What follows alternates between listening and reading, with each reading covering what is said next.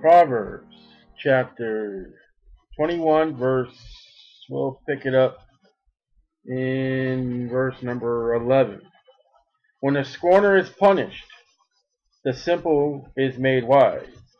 Again, correction, public correction does make people think, besides what America thinks.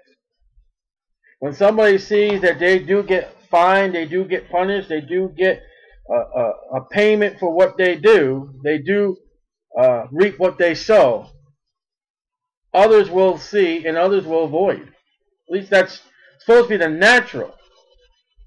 When you see somebody go to prison, that's supposed to be, I better not do that. But when you go from a life of crime into a place that takes care of you, I don't know what the punishment is. Punishment is supposed to be harsh. It's supposed to be painful. It's not supposed to be comforting. It's two different words.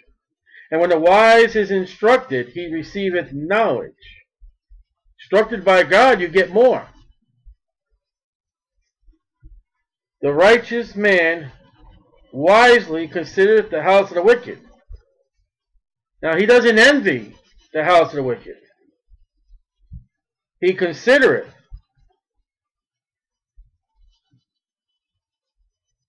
He thinks about how the wicked man got the goods. Unrighteous ways. He thinks about the wicked man, he's going to die and go to hell. He thinks about, being wicked is not good. He's not really happy. He doesn't have the joy. But God overthrows the wicked for their wickedness. Psalms 1, 5, and 6. We're not to look upon the wicked in envy. Well, look what he's got. God's going to overthrow them. Don't look at their goods and is it really worth being a Christian? Look what no. God has not dealt with them yet. And you don't know how he got those riches in the house. You don't know what's behind the closed doors and the closed windows and the walls you can't see through. Stay with God and be in God's heart. Seek that what is righteous and not that which is wicked. Whoso stoppeth his ears at the cry of the poor, he also shall cry himself, but shall not be heard. Galatians 6, 7 through 9. Be not deceived. God's not mocked. Whatsoever man soweth. And you can go to the far extremes with this one. You can go at one, get away from me, I'm not going to give nobody nothing. And then you can go far as the other scale, number 10, I'm just going to hand out money to every organization without checking them out. And both of those streams are wrong. Now, just because a guy holds a sign, just because a guy comes up to you and says, well, I need money for food, they may not be. You may have to test the waters. Because there have been people caught on camera who stand there with a sign, you throw them $5, and they follow him off, and he gets into a Cadillac and takes off those old grubby clothes, and he's wearing nice pants and a nice shirt. There maybe that guy asks you for a couple bucks for a sandwich, and he just maybe go buy marijuana or booze. What is the test? Well, the guy comes up to you on the street and wants to buy a sandwich. Say, hey, you really want to help him? Say, come on, we'll go into this place, and I'll buy you a sandwich, I'll buy you a drink, and a bag of potato chips, or whatever. Now, if he's truly looking for food, he's truly hungry, he'll take you on the offer. But in the most cases that I have seen, and that, oh, no, let me have the money, and I got this particular place. I'll take you to this particular place. Oh, no. And you'll find out they really don't want the money for the food. They want it for something else. Now, there's one person I did give money to. I didn't take him anywhere. He said it was for a place to stay, and I told him, listen, this I am giving to you, after witnessing to him and opening the Bible. I told him, I said, listen, I'm giving you this in the name of Jesus Christ. Now, you take this money, and if you lied to me, I told him, I said, I don't know. But I said, if you lied to me and you use it for other purposes, you're doing it in the name of Jesus. This is why I'm giving you the money. Now, the person that's outside the stores or wherever, holding the sign here, all right, pull over and say, hey, listen, I'll give you money if you come over to my house and cut my lawn.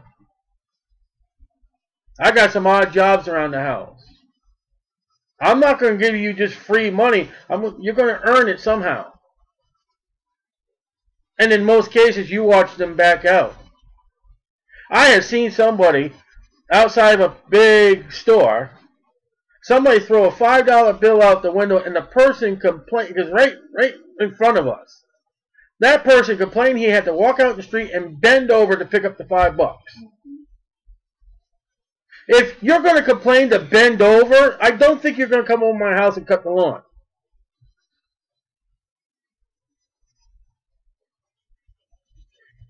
In this day and age in society, you have to test the waters. Now, back in the Old Testament, it was known. Listen, the book of Acts chapter 3, I believe we read today, is they went in there and helped this guy. He was lame. He gets up and he's walking around and people say, hey, isn't that the lame guy? Yeah, that's the lame guy. Jesus healed a guy in John chapter 8. He was blind. They're like, hey, that's the blind. Yeah, I'm pretty sure that's the... See, they knew who needed help. But in this impersonal world that we live in America today, you don't know the person. You got to test the waters. Trying to say use common sense when it comes to this. And if he's truly in need of food, help him. If they're not, blow them away.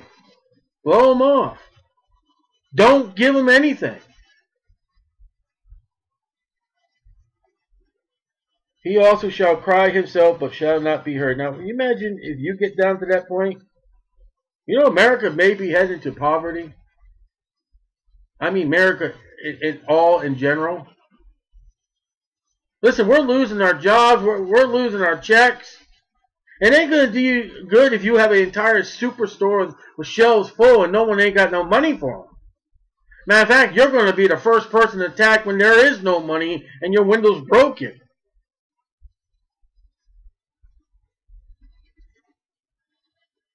And then you're going to be crying. You could own an entire grocery store chain, and if everybody's broken into your store because you're not going to pay them no more, you're not going to give them work, and your shelves are empty, you're going to cry to God, and God says, hey, what about it? Well, didn't I give the dented cans to charity? Big deal. And let's check your IRS 1040 form and see how much you... Yeah. See, we know. A gift in secret pacifieth anger. Genesis 32:11. Now, this is not necessarily a bribe. And this is where you get the idea where the guy brings home the candy or the flowers when he got his wife upset. It's not a bribe. It's you trying quietly, without making a show, to show, you know what? I've done wrong. I'm sorry. Let me appease the matter.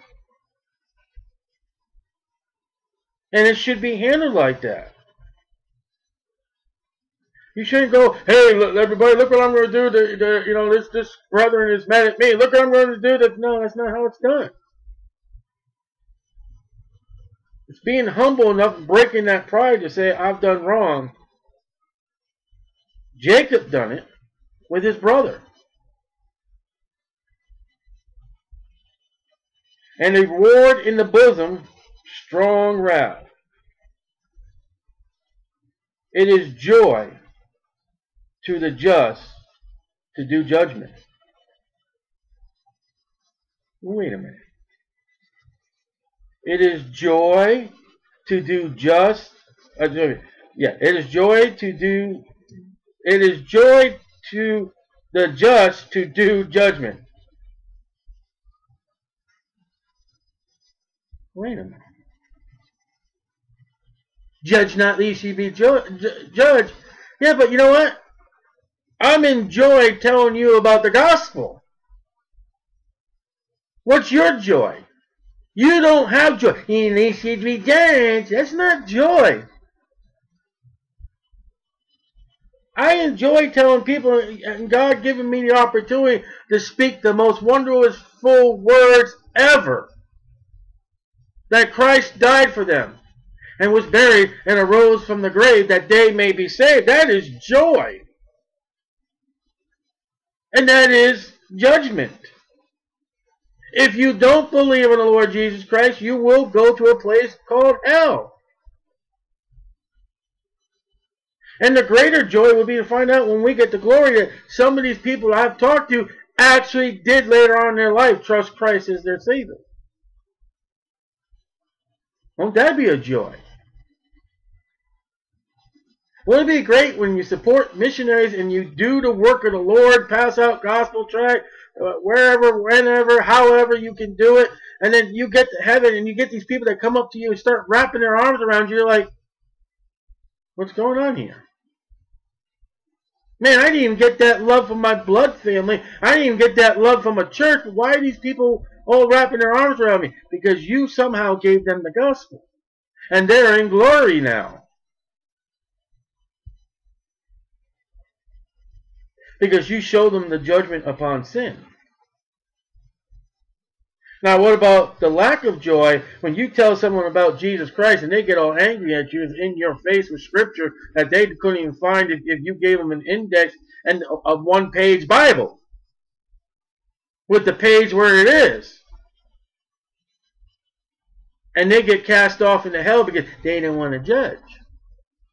You know, Paul tells a Christian, you're to judge yourself daily with the sins in your life.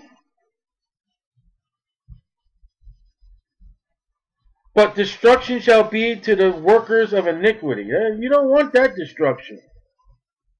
When God destructs, it's destructive. I don't think there are any more buildings over there in Sodom and Gomorrah, but they can find the remnants of them, and from what they say, they find them. I mean, they find these buildings and all that just full of holes. Look at a machine gun, even before a machine gun was made, from all the hail, and the fire, and the brimstone. Check out the places that God has destroyed himself in the Bible, and then go over there and have the archaeologists dig it up and tell you, wow, destruction. You know, there are places where volcanoes have gone off. And you talk about that in time, the lives that were lived at that moment are frozen up in solid ash form. People with terror on their face, frozen in time. You don't want to get into God's destruction, I'll tell you that. You need just to believe what God has told you to do and do it. That will get rid of all trouble. And it's saved or lost. But destruction shall be to the workers of iniquity. You don't have, that's not something that, you know, oh, I'm saved and no. You can be saved and be a worker of iniquity.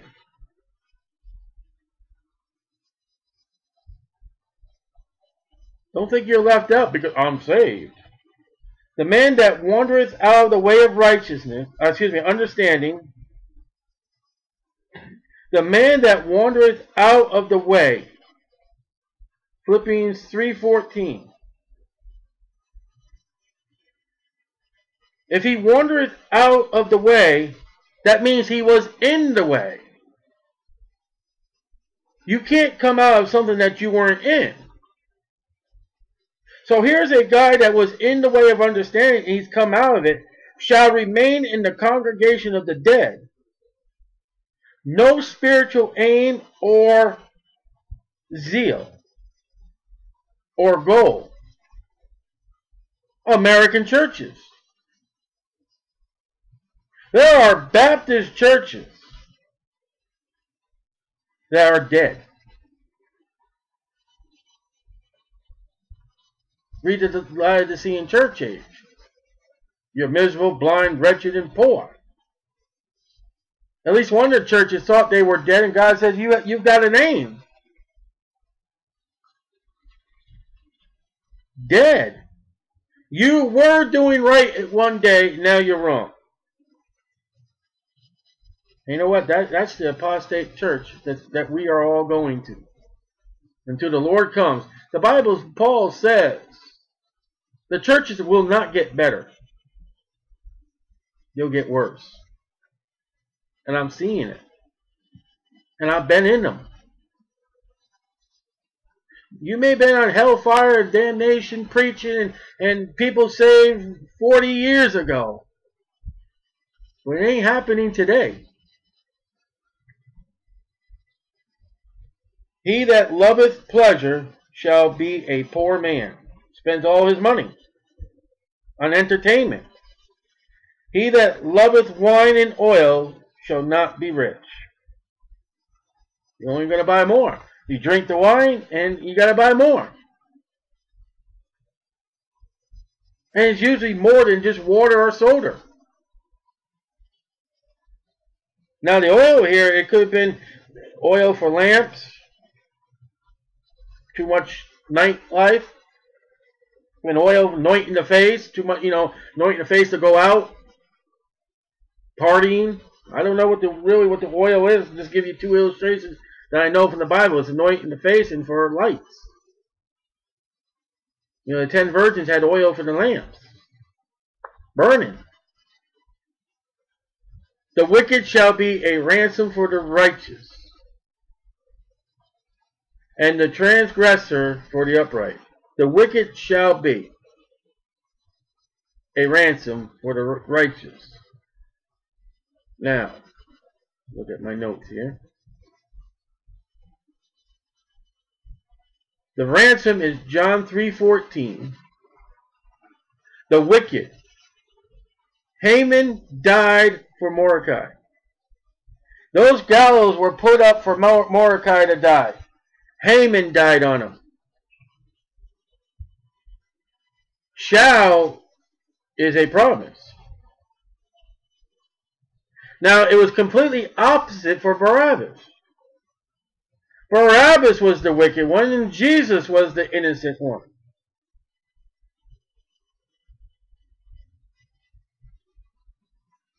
Wicked will get their day. It is better to dwell in the wilderness than with a contentious and angry woman. Well, we just read about a contentious woman the other night. Now let's add anger to it, and it does not say wife. I've got a note here.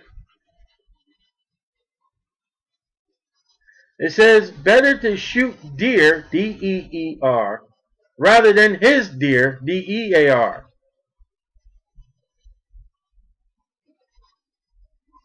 The other one was a better dwell in the corner top of a house. Listen, if your husband or your father is not spending time at home and is away, the problem may lie within the house. And I'm not going to say the wife as a general because it says a woman. It doesn't say wife. It could be any woman living underneath that house. And yes, it can be the wife. And with a woman in the house like that, he'd rather not be home. Now this is a guy that would marry 1,000 wives. There is a treasure to be desired, and oil in the dwelling of the wise. It's light, the supply of for home and for the church.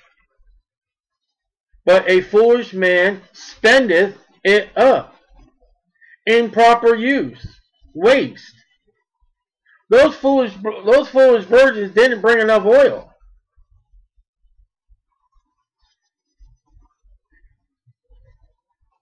He had the candle lit when it shouldn't have been lit.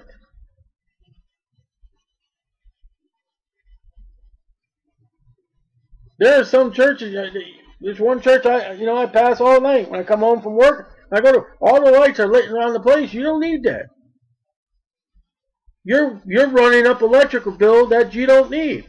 There's another church as I go into work. The place is dark, but the church sign and this big old emblem they got on the side of the building. Why do you need that lit up all the time? That's a waste of money.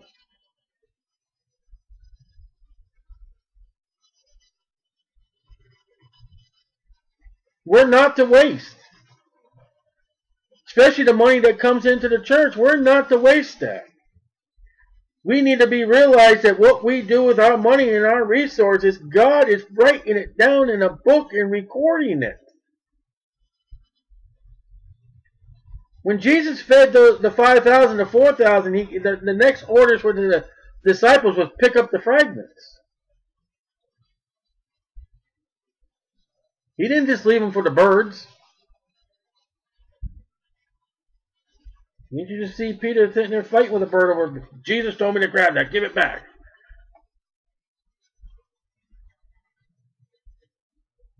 He that follows after righteousness and mercy findeth life, righteousness, and honor. That's just plain and simple. He that follows after righteousness, Jesus, and mercy, Jesus, findeth life, Jesus, righteousness, again, Jesus, and honor through Jesus. It's all about Jesus. Guy getting mad at me the other day because every question I was giving him the scriptures, giving him the Bible. He didn't want to hear that. Well, that's what the answer is. Well, men wrote it. Yeah, that's just a cop-out. Yes, men wrote it through the inspiration of the Holy Spirit. It's all about Jesus. It's all about the Word. And the Bible says the Word is Jesus, and Jesus is the Word. Without it, what would we know? A wise man scaleth the city of the mighty, and casteth down the strength of the confidence thereof. A wise man knows how to take down an entire city. Joab was such a wise man. He did conquer an entire city, Jabez. And took the crown off. Well, David took the crown off the king and wore the crown. Joshua knew how to conquer entire cities. Joshua only lost one battle. And that one battle was lost because of one man in prayer, or lack of. How was Joshua wise? In the Lord. What did Joshua do to bring the walls of Jericho down? Absolutely nothing. It was all God.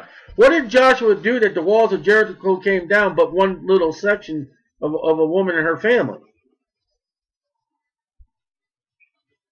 Now, can you just picture this for a minute? And I don't want to say I know God, but reading the Bible, I have an idea about God. God is funny. He's hilarious. Can you picture these walls all around Jericho? And the only section that does not fall down is the walls that separate Rahab's house. That 6 walls, the ceiling, the floor, and the 4 walls. Can you just picture that wall everywhere gone, scrapped down to the ground, but that cubicle that she lived in? That's what I picture with God. Watch this, you guys. Try to explain this one. And how did Joshua do that? Marching around the place with trumpets and all that, and then shouting? What if Joshua went in there with AK-7s and tanks and all that? You think God would have given him the credit? You think God would have tore those walls down? You think God would have saved Rahab? So Joshua's wisdom was God. You want to bring a city down and have a great revival? You need God. But those days in America are gone.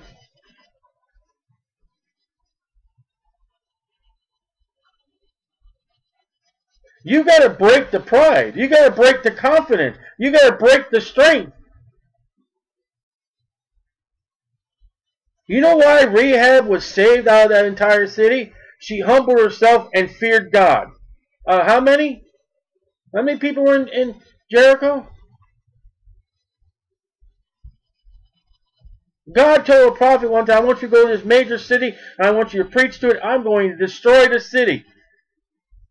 The breaking down of pride and their strength and their confidence, they got right before God, the animals, everybody. And God says, no, I'm going to spare you.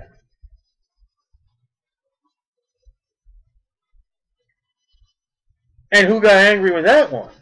The prophet that God sent. That's a reversal. Listen, if I want to go and tear the walls down of a farmer's market for people's hearts, I need to go in God and not myself. I go there believing that God is going to do a work somehow in some way in someone's heart. And it's not me.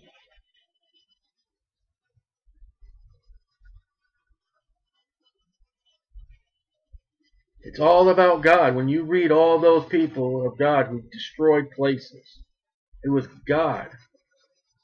I don't care if you use an ox goad. It's still God. Whoso keepeth his mouth, and this reference I've got here is Proverbs 12:13, 13:3, 18:21, Isaiah 3:2, I believe will be Isaiah 1:26, and Matthew 12:36 tells you you're going to be judged by your mouth. Whosoever keepeth his mouth and his tongue. Now look at this. And then 29:11, add to it, keepeth his soul. Now, another study that we're not going to get into, but in the Old Testament, your soul was attached to your flesh. There was no spiritual circumcision. But keepeth his soul from troubles. You want to stay out of trouble? Shut up. How's that? Don't tell me to shut up. The Bible just told you. There's sometimes you just don't need to say anything. I'll tell you, when I want to say something, I'll say, Lord, did you see that? Lord, did you hear that? Lord, did you see that person? Lord, I'm going to do whatever it takes to bite my tongue. I'm going to let you take care of it. I've seen the Lord take care of it. Why start a fight? Why start a conflict with someone? And you know what? You may be wrong. It also saves you from eating crow. I don't like crow. I don't care if you have ketchup and barbecue sauce. I don't like crow. You know why a preacher always gets in trouble? You know why I get in trouble preaching on the streets? Because I won't shut my mouth. They would all love me to shut my mouth. But that is the proper tongue to speak.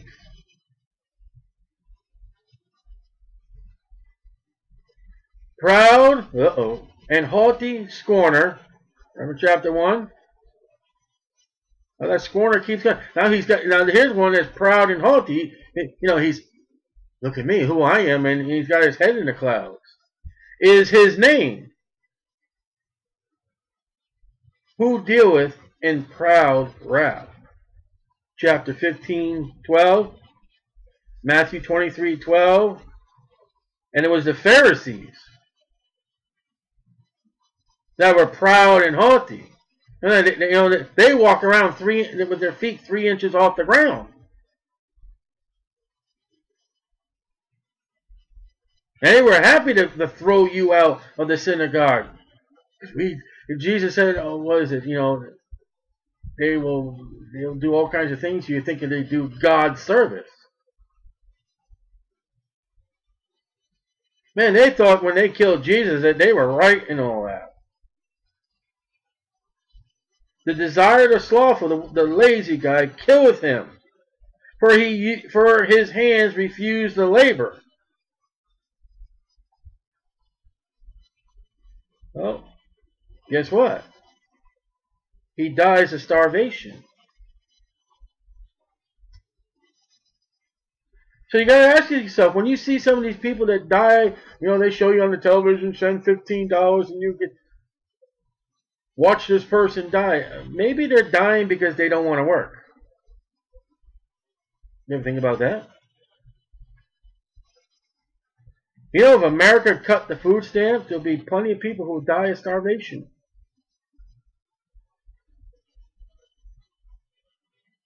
Sorry to say that, but that's the truth. And you know it's the truth. But feeding them free money from someone else who earned it is not Bible doctrine. If they don't want to get a job, what's the Bible say? The desire of the slothful killeth him, for his hands refuse to labor. He coveteth greedily all the day long. The sluggard, but the righteous giveth and spareth not. The righteous know how to give, and they will give and keep giving. And you can never outgive God, and I'm not coming up with a promissory, hopeful message, give God $10, he'll give you $10. That's not what I'm saying.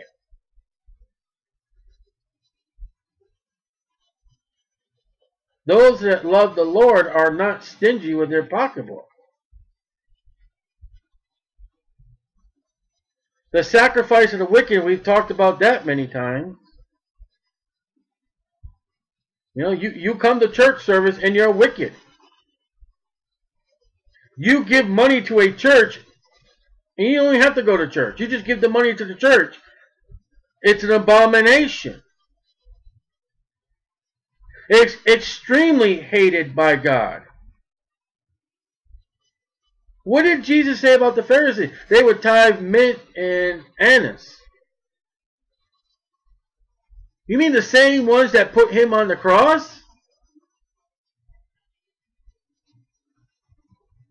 Don't you see? Don't you see these big wealthy people, and especially if we just had an election in this country, they gave money to these particular churches to make it look right, and they're wicked, and they have nothing to do with God, and God says that's an abomination. And they actually think that God is ringing the heavenly bells because they gave money. There are churches where there are fools and they have the money dance, the money march. You start off with $1 and you work your way to the highest amount of person who will give in that church for a big show. And God says, I hate that. Every single time they do that, I hate that.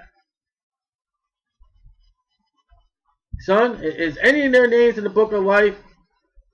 Gabriel, you want to check the book? It's not. Long suffering. Long suffering. See, that's an abomination to God, but God is long suffering. I just wish they'd get right. I wish they stopped thinking it was money, but the blood. Oh, the fields are whiter than the harvest. Who's praying that I shall send people out?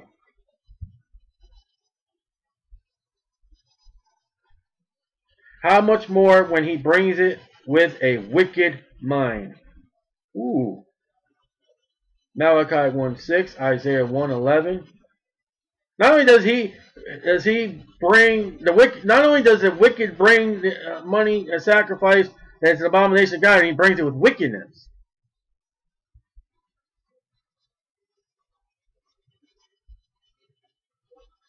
His thoughts.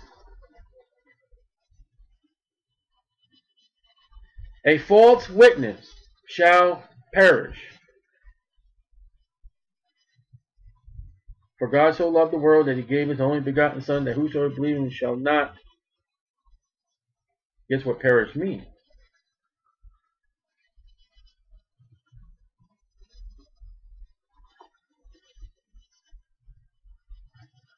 The Bible says that New Jerusalem does not have any liars in it.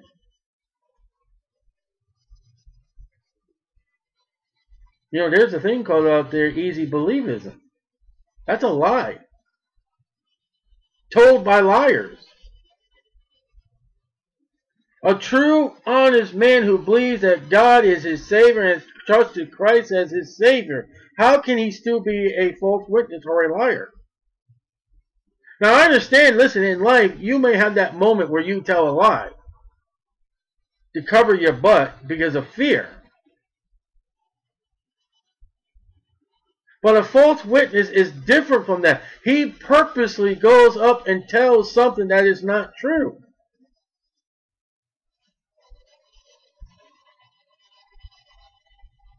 And God says he shall perish. But the man that heareth, speaketh, the truth. The man that heareth, speaketh. The man we're talking about, unlike the false witness, is a witness. What he heareth, he will speak. And it will be, it's taken for granted the truth. Even if you tell it to the point that maybe you get a couple things mixed up in it.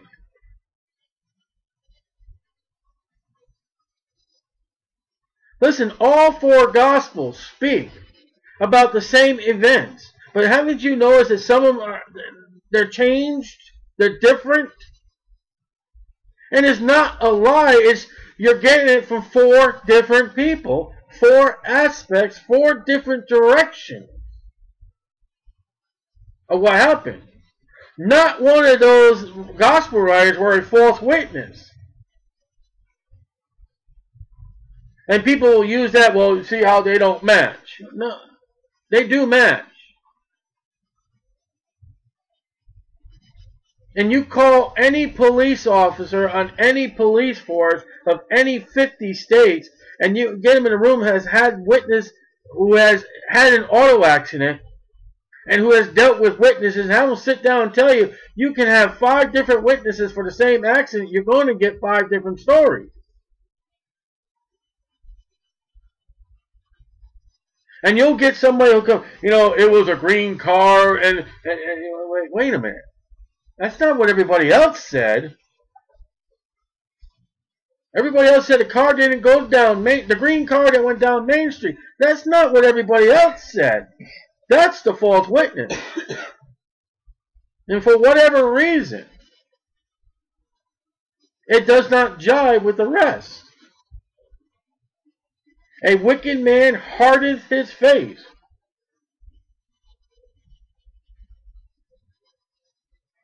But as for the upright, he directeth his way. You make your face hard. You make it hard from the truth. You don't want it against God. And I believe it's Isaiah or is it Ezekiel, one of them says they had made their faces like an adamant stone towards God. It's rock hard. There's no breaking. It's not that a guy goes in there and puts plaster of Paris or cement on his face. It's their reaction to God. And America is going there. We're not there yet. There are people who will still tell you thank you for a gospel tract where you guys are doing a good job.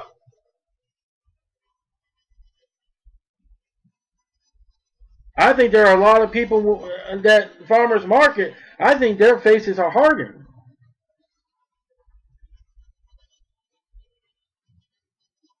And that's a great example.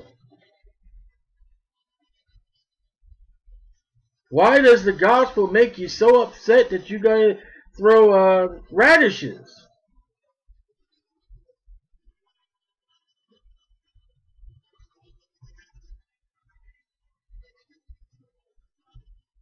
There is no wisdom, nor understanding, nor counsel against the Lord. Now, you write this down. Any ology, anything with the ending of O-L-O-G-Y is against God. Numerology, psychology, and all those. Romanism, another good one. Demonism. And have you noticed with that, you got Mormonism.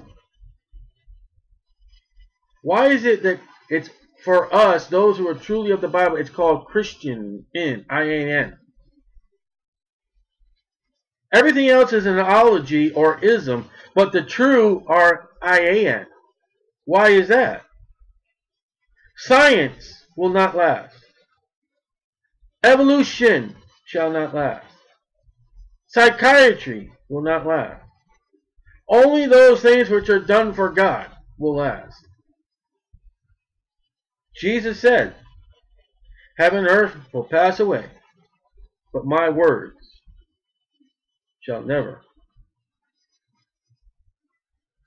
We that are born again Christians will never pass away. We are eternal. All the seed that we put out that produces fruit will not pass away. The horse is prepared against the day of battle, but safety is of the Lord. And that verse right there concludes with, it's all on God. Joshua did not put his faith in consonant in the men's mouth when they shouted. It was in God.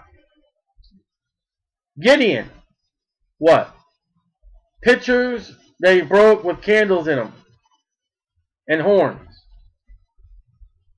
It was God. Moses stood at the Red Sea. Watch and see what God's going to do. And God's like, go. And Moses is looking at the water like, yeah, sure. Raises the rod and then it opens up. You know, there could have been boats there on the Red Sea and it would not have been enough for all the Israelites. There are places the Bible says that they had their iron chariots as far as much as the sand of the sea, and God beat their butt. There was a king that, well, the Israelites beat us in the mountains. Well, if we go down the valleys, our gods of the valleys are stronger than the gods of the mountain. Let's go, and God beat them up. And we got verses Deuteronomy 13:16, 2 Chronicles 1:17, and Psalm 33:17.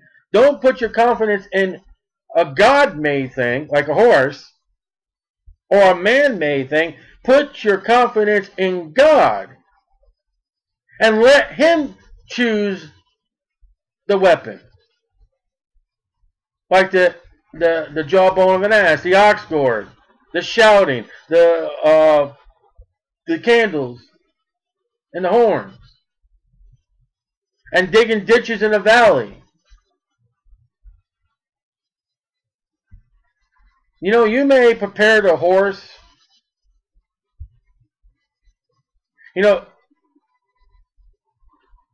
I may go down the street thing where I'm going to do like I've always done it. And God will be like, you know what? No, don't. This is what I want you to do different. This is what I want. This is the weapon I want you to do today. Now next week we may go somewhere where we haven't sat in the 2 or 3 years we've been down here. And we might get results. I don't know. We're not down there for results. But then we can't say, we're going to do it like this for the next 4 more years. That may not work.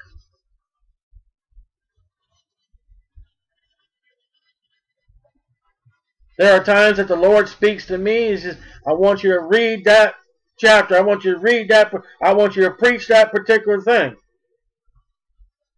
It's not going to work next week. It's not the same horse. You got to let God give you the weapon, the means, the source, the noun, whatever it is. Take what God has used you, but don't put confidence in that.